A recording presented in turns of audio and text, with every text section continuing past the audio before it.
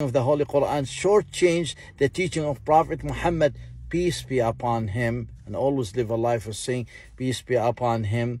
We actually know the difference now. When you live in a Muslim country, you take the religion by just a routine, عادة, not a ibadah, routine, just a habit.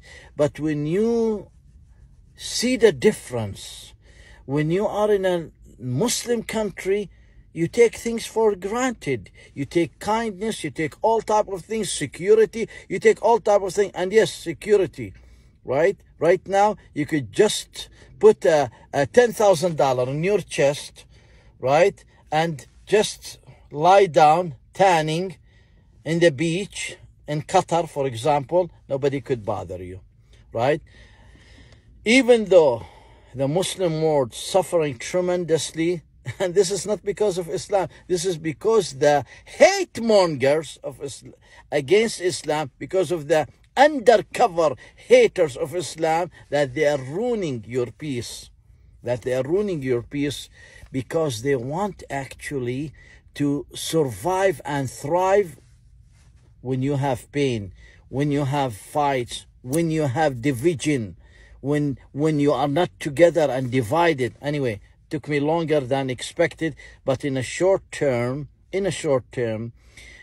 scan your misery, scan your pain, scan your depression, scan your hardship, scan your trouble, scan your choking life. You would find that because you are lacking the oxygen of Islam, you are lacking the food of Islam, the food of the soul, which is the Holy Quran. So therefore, and those who are pointing the finger and trying to mock Islam, I'll tell you, wait. This is not the minutes that I'm pinpointing today to talk about you. If I could tell you something before you mock Islam, go find out who's your dad. If you know who's your dad, right? We know who's our dad, and our dad's dad, and our dad's dad, all the way, right? So before you point the finger, and again, I said for non-Muslims, stay on the side. My talk for Muslims, but also you'll have those people who are mocking Islam and pointing the finger at Islam and belittling Islam, criticizing Islam, crucifying Islam. I tell them, another time we could talk about you, but I tell you, go find out. Do you know who's your dad? Do you know? You think that dad that you call him daddy, he's your dad? No.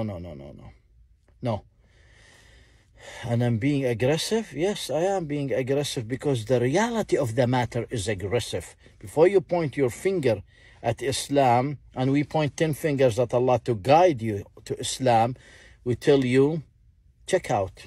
Go see your DNA, right? For us Muslims, right? When we follow the Islamic ethics, right?